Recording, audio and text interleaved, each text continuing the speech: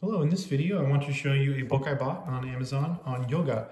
So I want to start yoga, so I decided to pick up some yoga books. And this one was really highly rated, so I decided to buy it. It's called Yoga, the Top 100 Best Yoga Poses.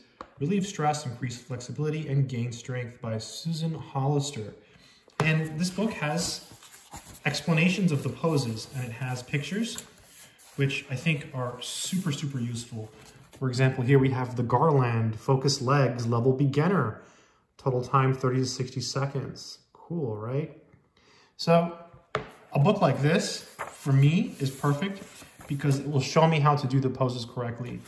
You can watch videos on the internet, and it's not the same, right, as having something you can read and go through, and it explains everything. So I'm looking forward to this book. It looks like what I wanted, what I was looking for, so I'm happy with my purchase, and I look forward to becoming better at yoga. So if you're a beginner like me, this book is good.